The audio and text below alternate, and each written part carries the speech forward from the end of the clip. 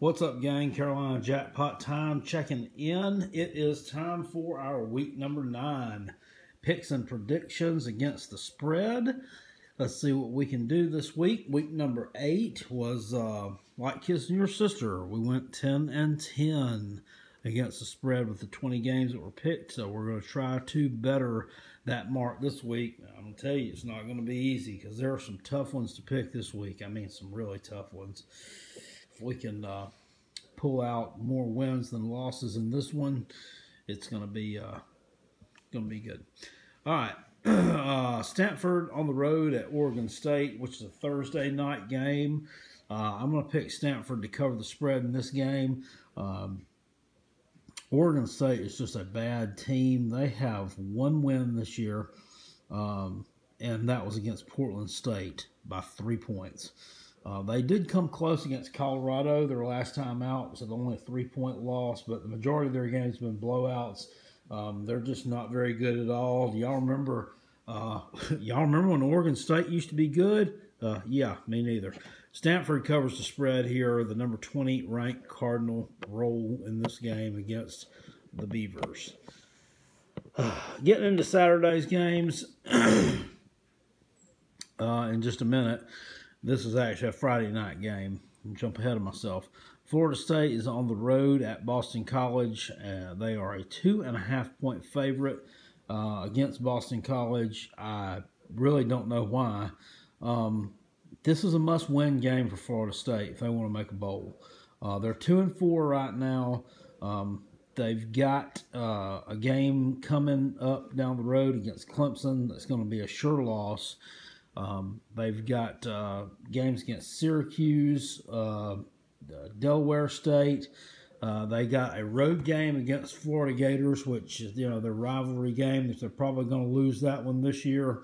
Things just don't look good for them. If they don't win this game, they're probably not going to make a bowl, and I don't think they're going to win this game. Boston College has been playing a lot better lately. They've been really getting some good quarterback play and play from their running backs. They won last week on the road at Virginia 41-10 in a game that I figured they would lose because Virginia was looking so much better, but they just absolutely blew them out of the water. Last time these two teams hooked up in Boston 2 years ago, it was on a Friday night also, and Florida State won that game 14-0. Against the Boston College team that was much worse than this year's team, with a team that was much better. So they have a history of kind of playing close games in Boston, and I think that the Eagles are going to cover the spread here and win the game against the Seminoles and send them to 2-5. They're really in a tailspin. Oklahoma State on the road at West Virginia. This game's got upset written all over it. I'm going to take the Mountaineers here to cover the spread. I'm kind of looking here to just kind of look at some common opponents and stuff, and all signs point to Oklahoma State covering the spread. But for some reason, I just don't think they do it. I think that that's a tough place to play in Morgantown, West Virginia. That place is fired up. And it seemed like I think they're going to rattle them. I think they're going to rattle them a little bit, and I think West Virginia's going to cover the spread. I'm going to call that my upset special. I think they're going to win this game. Give them a statement win. Rutgers on the road at Michigan. Rutgers is a 23.5-point underdog against Big Blue. Rutgers, they got a little bit of confidence, though. They've got 2 wins in a row right now. A win against Illinois in conference and a win against Purdue. Michigan absolutely blown out last Saturday night against Penn State. And if you'll look at what they've done this year, they've kind of really not played their best against some of these mediocre teams they've played, especially at home. This is no exception. I'm not going to call an upset special here. I don't think the Scarlet Knights are going to win in the big house, but I think they'll keep it closer than 23.5. Look for this to be about a 20-point game, and the Scarlet Knights to cover the spread in a loss. Arkansas on the road, Ole Miss. You can look at this one. They're 3.5-point favorites at home. Ole Miss is. The thing about them, they have an impressive conference win. They won by 22 points against Vanderbilt. I'm still looking for Arkansas's conference win. So they don't have one. Ole Miss has a bad run defense. They gave up like 250-something yards to Darius Geist last week. That's Arkansas's strength, their running game. So that could be a problem. Also could be a problem, Ole Miss's quarterback, Shea Patterson, got hurt last week, hurt his knee against LSU. But I just don't think it's going to matter against Arkansas. I really don't. Their backup hasn't taken hardly any snaps at all. I think Patterson will end up playing in this game, and Ole Miss will win. They'll cover the spread. Arkansas is just bad. And Ole Miss, even though they really don't have a lot to play for, they've still looked respectable in some of these games. I'm going to call them to win this game and cover the spread. Miami on the road at UNC. Matt, cover the spread. What I tell you last week, UNC, not picking them again all year long. They really let me down last week. They were absolutely annihilated against Virginia Tech, and a team that, excuse me, hadn't really shown up on offense all year. Miami, they're looking for a win that they can hang their hat on as far as being some kind of impressive win. Their wins this year haven't been impressive. They won Florida State with a 4-point win. They won 1 point come from behind win against Georgia Tech at home. And then, of course, the 8-point win against Syracuse this past weekend. They need a good win, a good solid win against somebody, and what better opponent to do against? Hurricanes cover the spread here against UNC. They send the Tar Heels to what, 1-7, 1-8? Who knows? I'm not even keeping track anymore. Wake Forest, that's home game with Louisville. They are 3-point underdogs against the Cardinal at home.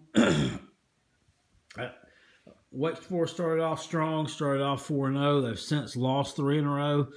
They lost to Florida State, lost to Clemson, and then lost last week to Georgia Tech. I told you Georgia Tech was going to cover the spread in that game, and they did. Wake just struggles against the upper half of the ACC. They just do. They just don't perform that well against the good teams in that conference, and this is going to be no exception. It's a home game for Wake Forest, but I mean they don't really have. This is one of those teams that really doesn't have a big home field advantage. And they got a 30,000 seat stadium that they rarely fill. It'll probably be pretty full for this game of Louisville fans. I think they're going to cover the spread here. They won on the road at Florida State last weekend, and look for them to cover the spread here and continue to improve. I think they're 5-3 right now. Should go to 6-3 after this win that they will get on Saturday against Wake Forest.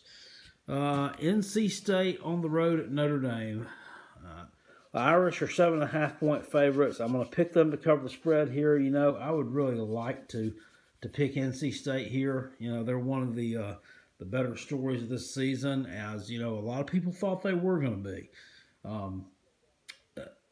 The thing about it is, though, Notre Dame hasn't just been beating people; they've been destroying people, and that's with their quarterback Brandon Wimbush being healthy some of the time, and some of the time not.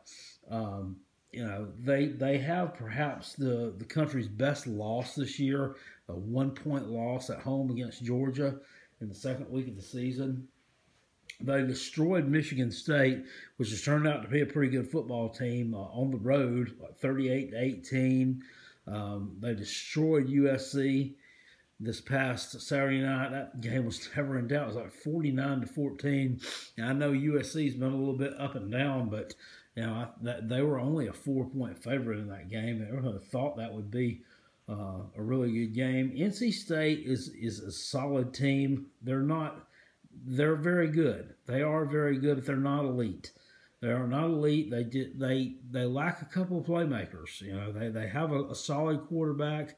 He doesn't make a lot of mistakes, but he's not an elite quarterback. Jalen Samuels, who's a do everything type player they've got. He's an elite type player, but you know, that's really, you know, the meat and potatoes of their offense. They don't have a lot after that. NC State's they're a 9-3 team. In my opinion, I don't think they're going to win this one. They've dropped a game already this year. They dropped game 1 to my Gamecocks. This is going to be their second loss of the year, and I think they got a loss coming against Clemson, but they should win out the rest of their games. They've got a game against Boston College, which could be tricky. You know, they've looked pretty good, but they should finish out 9-3 and land themselves in the best bowls they've been in years. So they should be proud of that. I do think the Irish are going to cover the spread here. You know, don't rule out an upset special on this one, but I just don't see it happening. Notre Dame covers the spread and rolls on. Notre Dame's one of those teams they're going to throw a monkey wrench into this playoff stuff. Georgia not on the road, neutral site game against Florida at Everbank Field in Jacksonville. The world's largest outdoor cocktail party or whatever they call it thing. They are 14-point favorites against Florida. Georgia's going to cover the spread here. Georgia's going to blow Florida out of the water. This is the Kirby Smart effect. Mark Richt with this team would have gone out this coming Saturday and lost this game. That's the Kirby Smart effect. Kirby Smart's got the team ready to play these games. They're more disciplined now. They're tougher, and they're just better and just seem better coached and more disciplined. They're going to win this game by 4 scores. I'm just going to call that one right now. Florida doesn't even pose a challenge. The problem with Florida, they can't score. They can't score. If they can't score, that means that their defense is going to be on the field all the time, and I don't see them stopping that running attack. I don't see them being able to shut down Nick Chubb and Sonny Michel or shut down Jake Fromm. And this kid, when he needs to throw the ball, he gets it where it needs to go. He don't throw it a whole heck of a lot, but when he does, it's pretty accurate. Georgia's going to roll in this game. They set up a game next weekend after that against my Gamecocks, and I'm going to go on ahead and tell you this right now, that my Gamecocks in Athens will give them a stiffer challenge than Florida is going to give them this Saturday in Jacksonville. Georgia rolls in this game and eases the hurt of some of those disappointments that they felt in that game the past few years. Final part of part number 1 of the picks and predictions. TCU on the road at Iowa State. They're 6.5-point favorites. I'm going to call for the Cyclones in this one to cover the spread. And I had to go back and forth on this one. Iowa State is not elite. But I mean, they beat elite teams. I mean, they upset Oklahoma on the road with a backup quarterback starting his first game. Their defense, you know, they haven't shut people down totally, but they've been serviceable. This is my pick. This is my upset alert 2. The Oklahoma State, West Virginia, that's upset alert 1. This is upset alert 2. Look for this one to be much closer than advertised. If they do not win this game, it is going to be very close. It's going to be very close right here. TCU they're a good team, but if you look at their schedule and some of the teams that they beat, they really haven't beaten anybody. They haven't beaten anybody that's really of any substance as yet. So, you know, I'm not going to say that I don't believe in them, but it's hard for me to put my eggs in the TCU basket when I look at their schedule and who they've faced so far. All right, guys, that is the end of part number 1 of my picks and predictions. Part number 2 will be coming up next. I'll see y'all later. Peace, and I'm out. Go Gamecocks.